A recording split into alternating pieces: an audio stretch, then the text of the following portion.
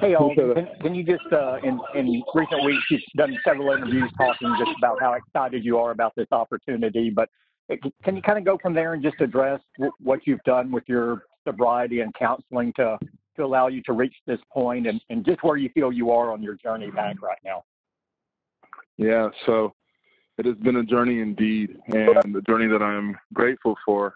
I've had time to really work on myself and take advantage of all the support and things that have been offered to me. And the way I looked at where I am now to who I was in the past, I was a young 12-year-old or young teenage boy in a man's body. So I was a man on the outside, but a boy inside. And the way that I handled the issues, life, and everything was in that immature manner. And that was, fear-based and just not handling things the way that I should have. And with the time that I've had to work on myself, it's allowed me and given me the chance to grow into the man that I am now. So the man on the inside fits how the man on the outside looks. And it's just given me a new perspective, outlook on life, and it's allowed me to do things like be able to return to this sport and feel like I am ready to give it all. At what point what do you credit for that growth? What was that? I'm sorry, yes. What do you credit for that growth? Where did that come from? Well, it comes from within. I think for me, but like with most people, I think if anybody really wants to change, it comes from within. And so I got to a point where I was fed up with how I was living my life, and I knew I needed to change if I wanted to be something and get my life, just get back a hold of my life. So I had people around me that was supportive, and I was willing to trust those people to help me out and guide me in the right direction. Was there a moment when you said, you know what, enough is enough, I need to turn my life around? Where did that come? Where did that start for you? There were a couple moments, but I think the last year, my grandma passed last year, and she was somebody who I was very close to. And around the time she passed, and my life wasn't where I wanted it to be, and she was somebody who meant a lot to me. And I remember the last time we spoke, she had ALS, and so she passed at an earlier age than she, should have. And ALS, it takes away a lot of your body's function, so she couldn't speak. But before the last time I seen her, she was able to, get some words or get a message to me, and that was just, do better and basically go out here and get what you deserve. And that stuck with me. So that, her passing, along with me being totally defeated and surrendering to the problem that I had with my drinking, I was ready to turn my life around, and I was happy that I had a place to go and people around me that were willing to help out.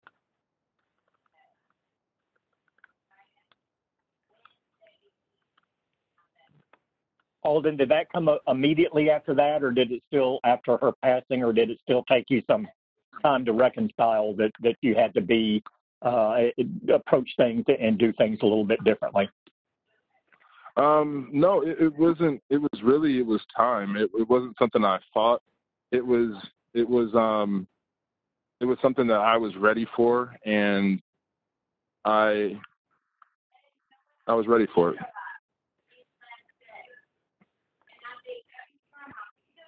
When did returning to football become a possibility in your mind?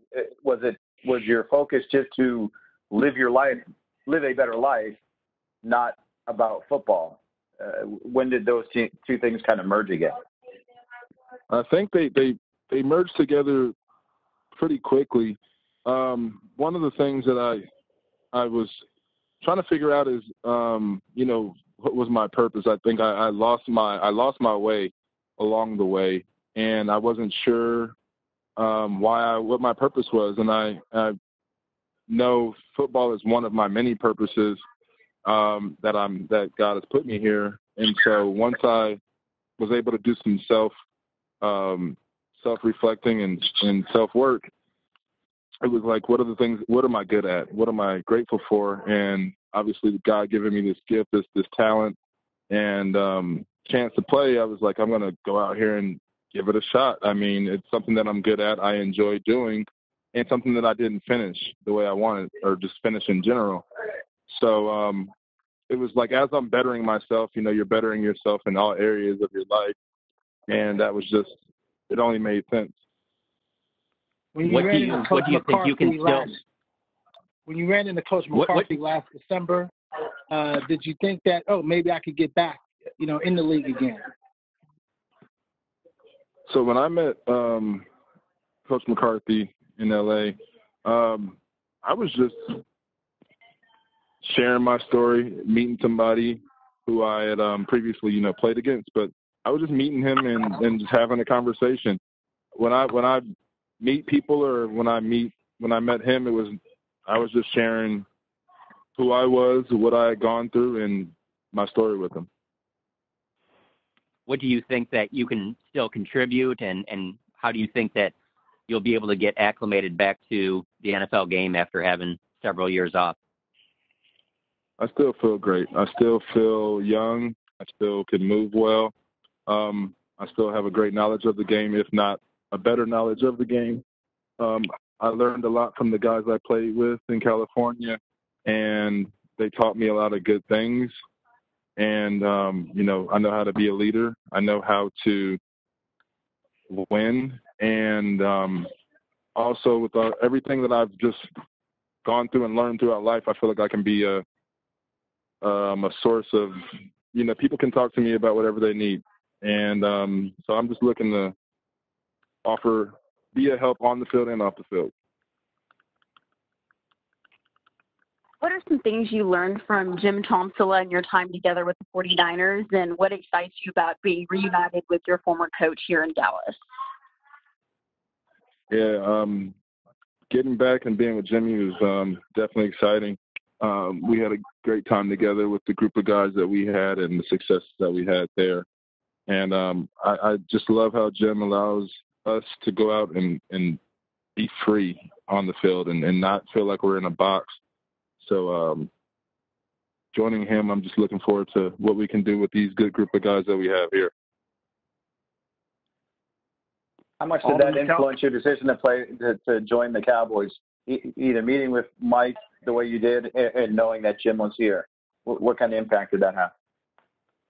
It had a big impact. It just seemed like the best fit. Being with Jim in San Francisco, him being here, the meeting that me and Mike had, and the way that went seemed like we clicked the first time we talked. And then just the overall group of guys that we have here in Dallas, it all played its part in me wanting to be here.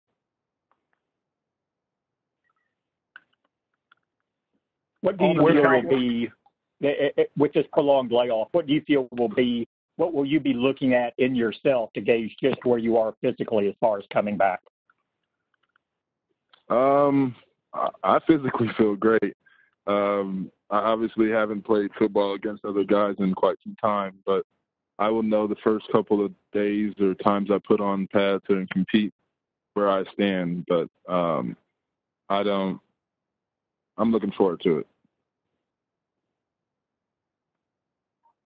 Aldon, the Cowboys took a chance on somebody coming off a domestic case with Greg Hardy. It did not end well. How can you reassure the organization and the fans that with your history in the San Francisco case that this will be different? Well, my situation, I am a much better version of who I was. In regards to that case, that was something that was unfortunate. And if anybody's willing to look deep, I never was physical with that woman. And I just want everybody to know that I don't stand for being physical with women. So I'd like to make that clear. But as far as what I can do is I can just continue to keep being the person who I've become to be. And that's somebody who I'm proud of, somebody that the Cowboys thought it was good taking a chance on, and somebody that the NFL thought was good taking a chance on. And as long as I keep being who I am and growing into the man I am becoming, I think everybody will appreciate the decision of letting me back and having me. Were there any other teams you were considering, or was it just the Cowboys? There were a couple teams I was considering, but this seemed like the best fit. What's this week been like to be in these meetings with maybe some guys you know, or a lot of guys maybe you don't know very well? It's been good to just be around other football players, be in the environment, the locker room, and just be in the building, just see guys.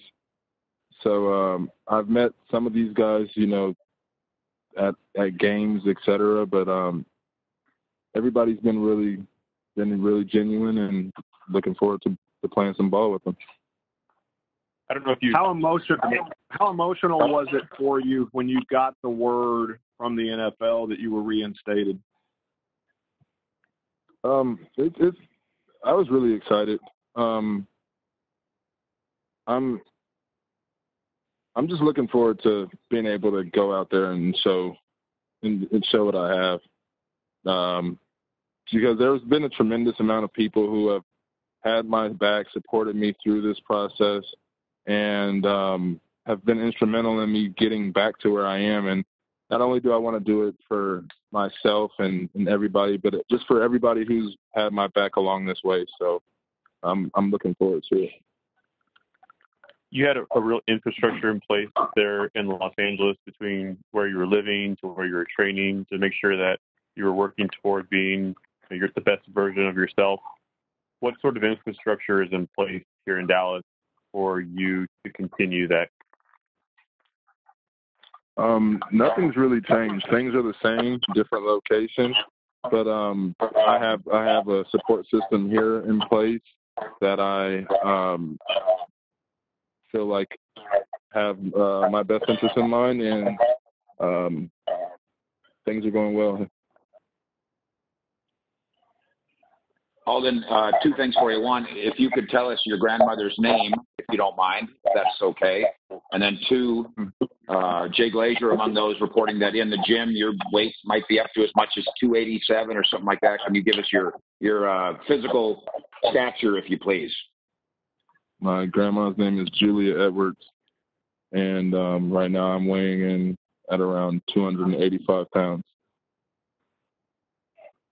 Do you want to play at that weight, or might that go down a little bit? I feel fast. I feel good as long as my weight doesn't. It's a very fit 285. Let me just say it like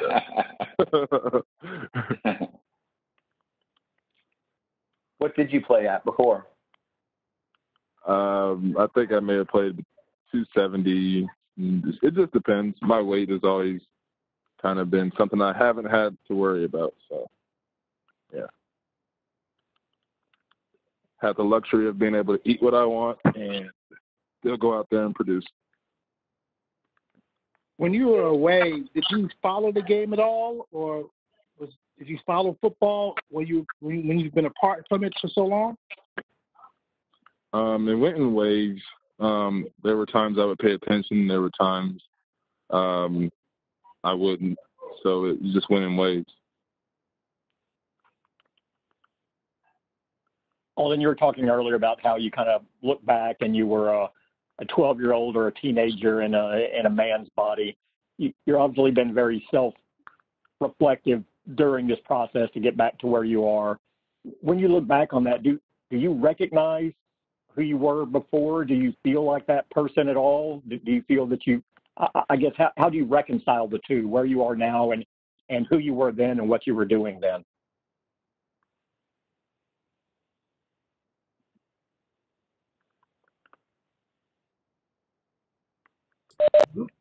Oop, it looks like we lost. Let me try and dial him back real quick.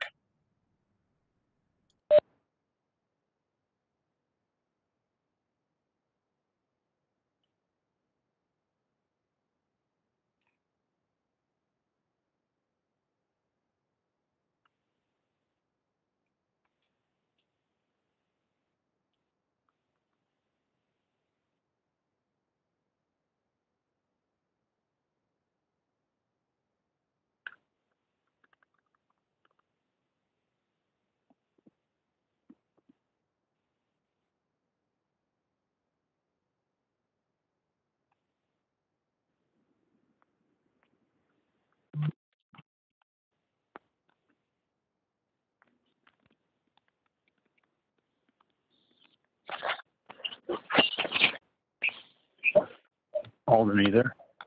Yeah. Hi, guys. Sorry about that.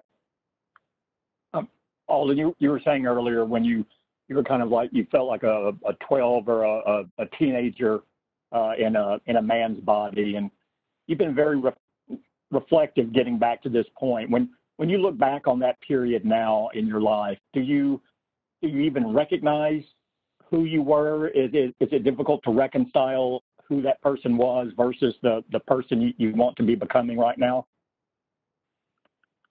I think I do recognize it because I understand what that person was going through, and just not knowing it or being ready to handle the tough things that I needed to handle to get to where I am now.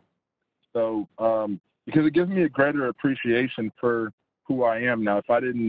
If I was so quick to forget about, where I've came, I don't think it would matter as much to me. Aldon, the odds can be pretty long on getting back where you were after this long out of the game. Do you think about that at all, or do you talked earlier about feeling so good? Do you feel like physically you're at a point where you're going to be able to beat those odds? What are the odds?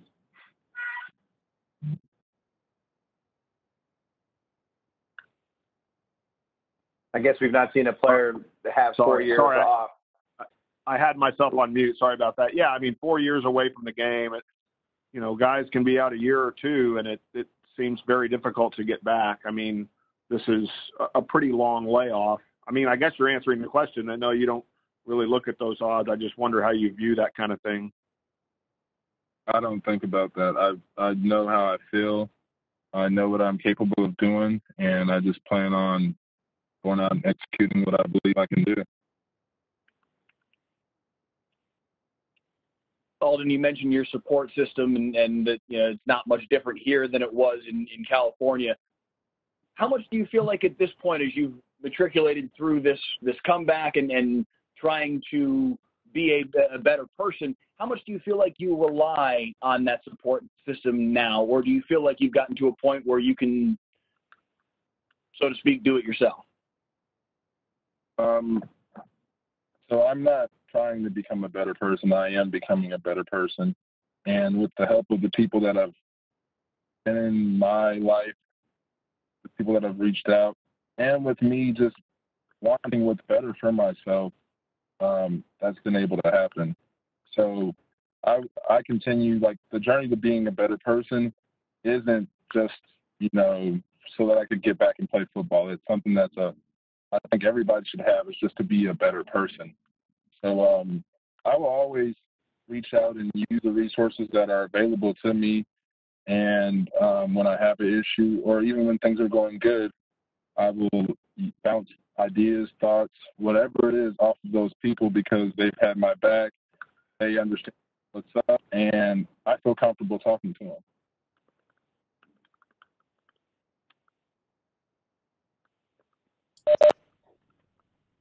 Do you have anything else for him? All right. Thanks, Aldon. Appreciate your time. Thank you. Thanks, Aldon. Appreciate it. Thanks for your time, Aldon. Thank you. Thank you.